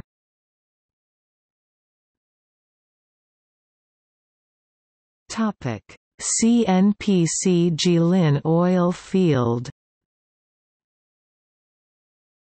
China's very first carbon capture project is the Jilin oil field in Songyuan, Jilin Province. It started as a pilot EOR project in 2009, but has since developed into a commercial operation for the China National Petroleum Corporation (CNPC), with the final phase of development completed in 2018. The source of carbon dioxide is the nearby Changeling gas field, from which natural gas with about 22.5% CO2 is extracted. After separation at the natural gas processing plant, the carbon dioxide is transported to Jilin via pipeline and injected for a 37% enhancement in oil recovery at the low permeability oil field. At commercial capacity, the facility currently injects 0.6 mt CO2 per year, and it has injected a cumulative total of over 1.1 million tons over its lifetime.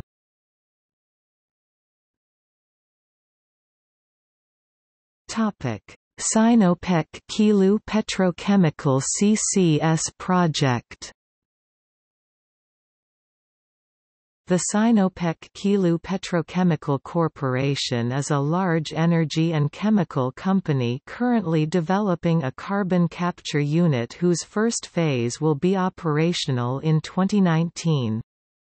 The facility is located in Zibo City, Shandong Province, where there is a fertilizer plant that produces large amounts of carbon dioxide from coal, coke gasification.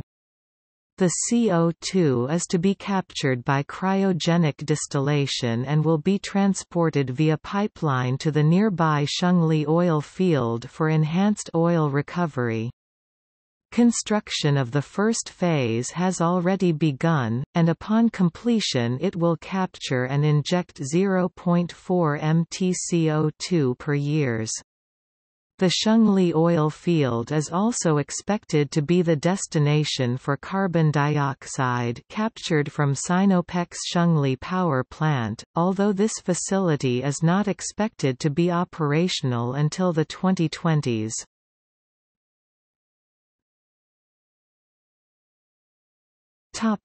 Yanchang Integrated CCS project. Yanchang Petroleum is developing carbon capture facilities at two coal-to-chemicals plants in Yulin City, Shaanxi Province. The first capture plant is capable of capturing 50,000 tons CO2 per year and was finished in 2012. Construction on the second plant started in 2014 and is expected to be finished in 2020, with a capacity of 360,000 tons captured per year. This carbon dioxide will be transported to the Ordos Basin, one of the largest coal, oil, and gas-producing regions in China, with a series of low and ultra-low permeability oil reservoirs. Lack of water in this area has limited the use of water flooding for EOR, so the injected CO2 will support the development of increased oil production from the basin.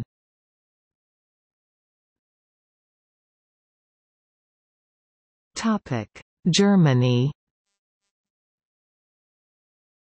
The German industrial area of Schwarzpump, about 4 kilometers (2.5 miles) south of the city of Spremberg, is home to the world's first demonstration CCS coal plant, the Schwarzpump power station.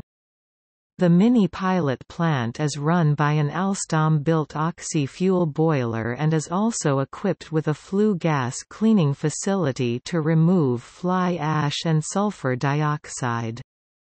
The Swedish company Vattenfall AB invested some €70 million in the two-year project, which began operation September 9, 2008. The power plant, which is rated at 30 megawatts, is a pilot project to serve as a prototype for future full-scale power plants. 240 tons a day of CO2 are being trucked 350 kilometers (220 miles) where it will be injected into an empty gas field. Germany's Bund Group called it a fig leaf. For each ton of coal burned, 3.6 tons of carbon dioxide is produced. The CCS program at Schwarzpump ended in 2014 due to inviable costs and energy use. German utility RWE operates a pilot-scale CO2 scrubber at the lignite-fired Niederauer power station built in cooperation with BASF, supplier of detergent, and Linde Engineering. In Janschwald, Germany, a plan is in the works for an oxyfuel boiler boiler, rated at 650 thermal MW, around 250 electric MW, which is about 20 times more than Vattenfall's 30 MW pilot plant under construction, and compares to today's largest oxyfuel test rigs of 0.5 MW. Post-combustion capture technology will also be demonstrated at Janschwald.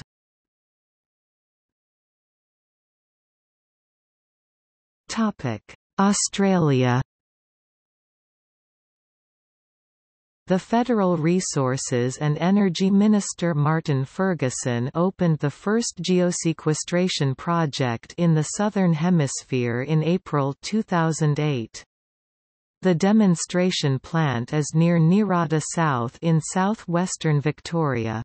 35.31 degrees south 149.14 degrees east, minus 35.31, 149.14. The plant is owned by CO2 CRC Limited. CO2 CRC is a non-profit research collaboration supported by government and industry.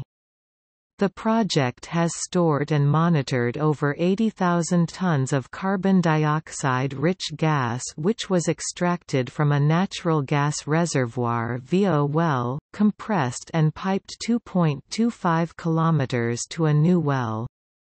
There the gas has been injected into a depleted natural gas reservoir approximately 2 kilometers below the surface. The project has moved to a second stage and is investigating carbon dioxide trapping in a saline aquifer 1,500 meters below the surface.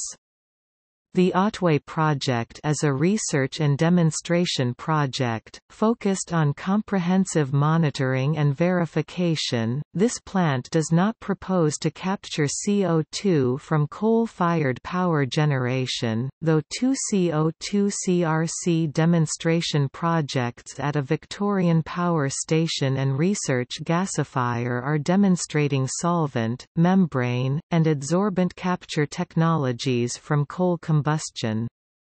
Currently, only small-scale projects are storing CO2 stripped from the products of combustion of coal burnt for electricity generation at coal-fired power stations.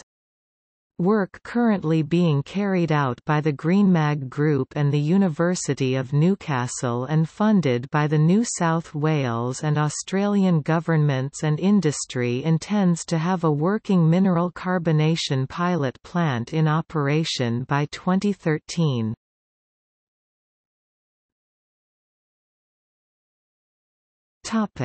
Gorgon carbon dioxide injection project.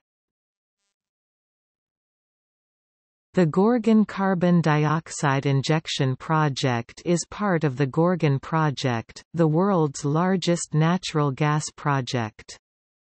The Gorgon project, located on Barrow Island in Western Australia, includes a liquefied natural gas (LNG) plant, a domestic gas plant, and a carbon dioxide injection project. The initial carbon dioxide injections were planned to take place by the end of 2017. Once launched, the Gorgon carbon dioxide injection project will be the world's largest CO2 injection plant, with an ability to store up to 4 million tons of CO2 per year, approximately 120 million tons over the project's lifetime, and 40% of total Gorgon project emissions. The project started extracting gas in February 2017, but carbon capture and storage is now not expected to begin until the first half of 2019, requiring a further 5 million tons of CO2 to be released, because a Chevron report to the state government released yesterday said startup checks this year found leaking valves that could corrode and excess water in the pipeline from the LNG plant to the injection wells that could cause the pipeline to corrode.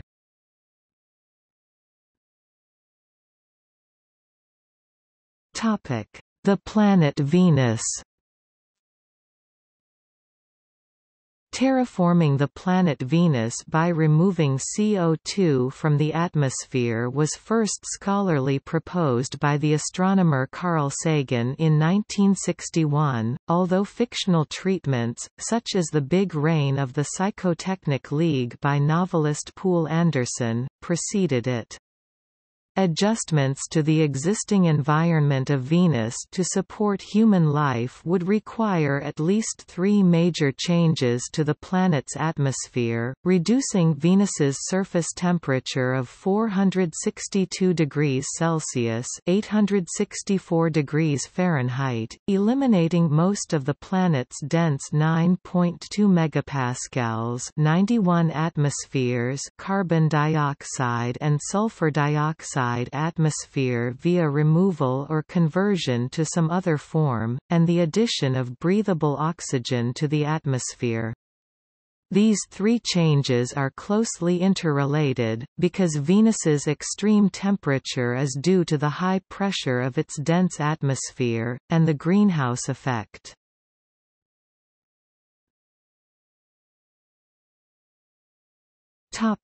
Limitations of CCS for power stations. Critics say large-scale CCS deployment is unproven and decades away from being commercialized. They say that it is risky and expensive and that a better option is renewable energy. Some environmental groups have said there is a risk of leakage during the extremely long storage time required, so have compared CCS technology to storing dangerous radioactive waste from nuclear power stations. Another limitation of CCS is its energy penalty, the reduction in overall plant efficiency due to the carbon capturing process.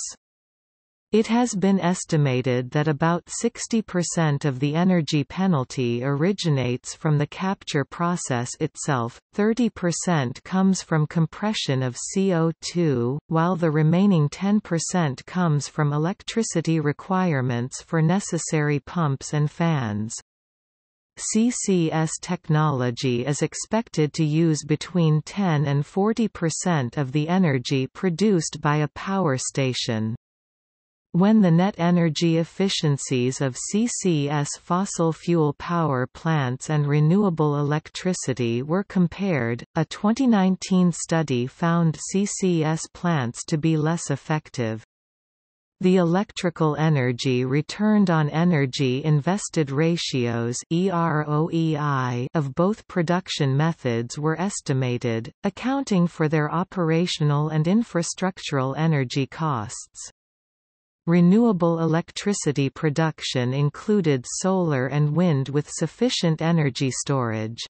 Thus, in climate crisis mitigation, rapid expansion of scalable renewable electricity and storage would be preferable over fossil fuel CCS. The use of CCS could reduce CO2 emissions from the stacks of coal power plants by 85 to 90% or more, but it has no effect on CO2 emissions due to the mining and transport of coal.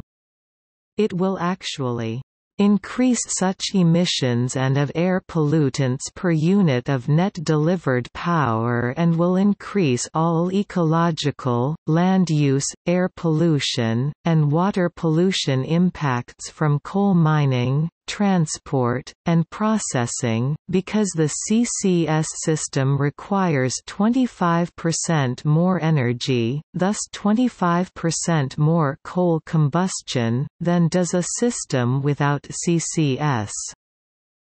On one hand, Greenpeace claims that CCS could lead to a doubling of coal plant costs. It is also claimed by opponents to CCS that money spent on CCS will divert investments away from other solutions to climate change. On the other hand, BECCS is used in some IPCC scenarios to help meet mitigation targets such as 1.5 degrees C.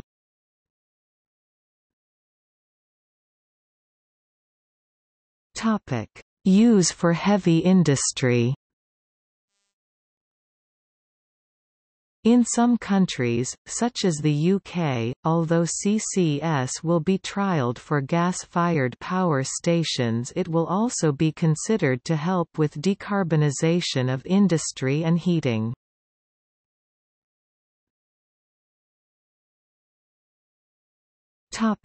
Cost. Although the processes involved in CCS have been demonstrated in other industrial applications, no commercial-scale projects which integrate these processes exist, the costs therefore are somewhat uncertain. Some recent credible estimates indicate that the cost of capturing and storing carbon dioxide is $60 per ton, corresponding to an increase in electricity prices of about US 6 cents per kilowatt-hour based on typical coal-fired power plant emissions of 0.97 kilograms, 2.13 pounds CO2 per kilowatt-hour. This would double the typical U.S. industrial electricity price, now at around 6 cents per kilowatt-hour, and increase the typical retail residential electricity price by about 50%, assuming 100% of power is from coal, which may not necessarily be the case, as this varies from state to state. Similar approximate price increases would likely be expected in coal-dependent countries such as Australia, because the capture technology and chemistry, as well as the transport and injection costs from such power plants would not, in an overall sense, vary significantly from country to country. The reasons that CCS is expected to cause such power price increases are several. Firstly, the increased energy requirements of capturing and compressing CO2 significantly raises the operating costs of CCS-equipped power plants. In addition, there are added investment and capital costs. The process would increase the fuel requirement of a plant with CCS by about 25% for a coal-fired plant, and about 15% for a gas-fired plant. The cost of this extra fuel, as well as storage and other system costs, are estimated to increase the costs of energy from a power plant with CCS by 30 to 60%, depending on the specific circumstances.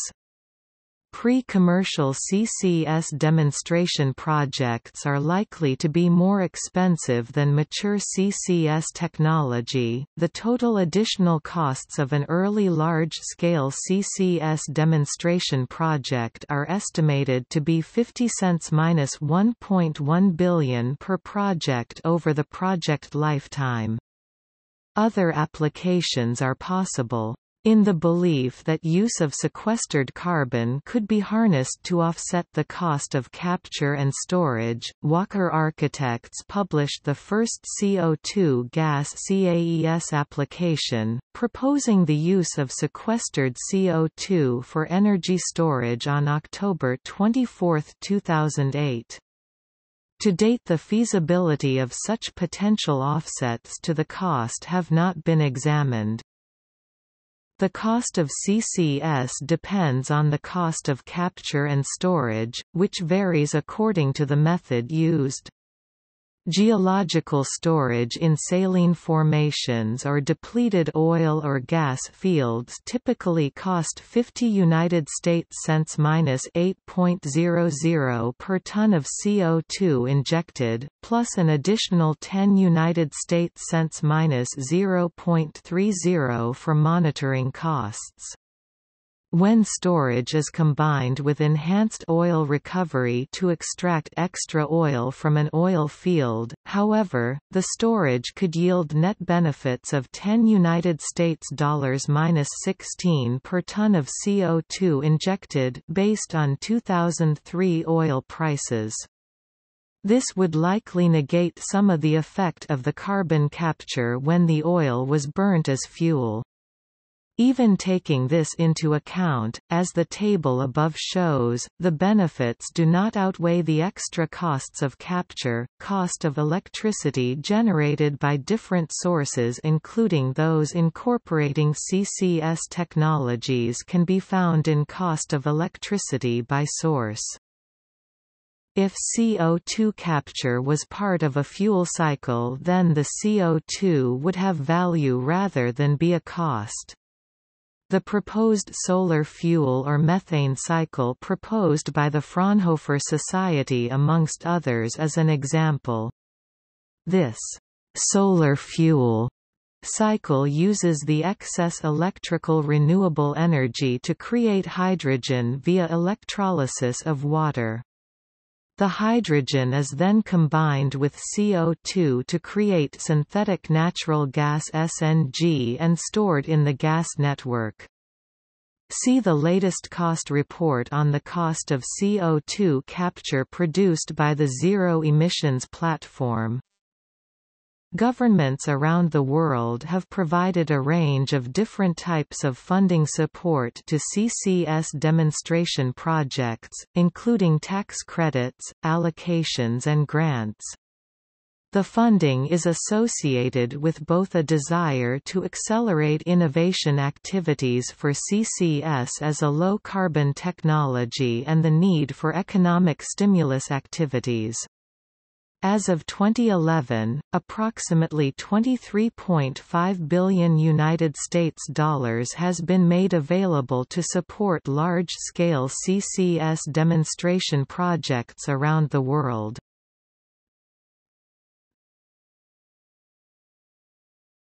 Topic: Carbon capture and storage and the Kyoto Protocol.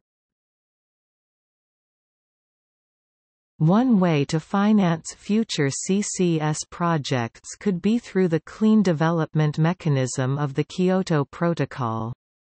At COP16 in 2010, the subsidiary body for scientific and technological advice, at its 33rd session, issued a draft document recommending the inclusion of carbon dioxide capture and storage in geological formations in Clean Development Mechanism project activities. At COP17 in Durban, a final agreement was reached enabling CCS projects to receive support through the Clean Development Mechanism.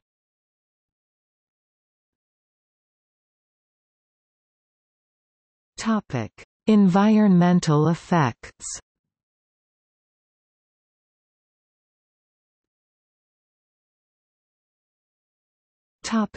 Fossil fuel power plants.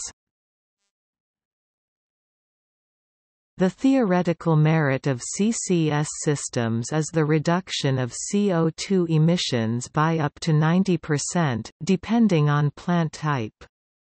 Generally, environmental effects from use of CCS arise during power production, CO2 capture, transport, and storage. Issues relating to storage are discussed in those sections. Additional energy is required for CO2 capture, and this means that substantially more fuel has to be used to produce the same amount of power, depending on the plant type. For new supercritical pulverized coal (PC) plants using current technology, the extra energy requirements range from 24 to 40%, while for natural gas combined cycle (NGCC) plants the range is 11 to 22%, and for coal-based gasification combined cycle (IGCC) systems it is 14 to 25%. IPCC 2005. Obviously, fuel use and environmental problems arising from mining and extraction of coal or gas increase accordingly. Plants equipped with flue gas desulfurization (FGD) systems for sulfur dioxide control require proportionally greater amounts of limestone, and systems equipped with selective catalytic reduction systems for nitrogen oxides produced during combustion require proportionally greater amounts of ammonia. IPCC has provided estimates of air emissions from various CCS plant designs, see table below. While CO2 is drastically reduced though never completely captured, emissions of air pollutants increase significantly, generally due to the energy penalty of capture. Hence, the use of CCS entails a reduction in air quality. Type and amount of air pollutants still depends on technology. CO2 is captured with alkaline solvents catching the acidic CO2 at low temperatures in the absorber and releasing CO2 at higher temperatures in a desorber. Chilled ammonia CCS plants have inevitable ammonia emissions to air. Functionalized ammonia emit less ammonia, but amines may form secondary amines and these will emit volatile nitrosamines by a side reaction with nitrogen dioxide, which is present in any flue gas even after denox. Nevertheless, there are advanced amines in testing with little to no vapor pressure to avoid these amine and consecutive nitrosamine emissions. Nevertheless, all the capture plants' amines have in common, that practically 100% of remaining sulfur dioxide from the plant is washed out of the flue gas. The same applies to dust, ash. See also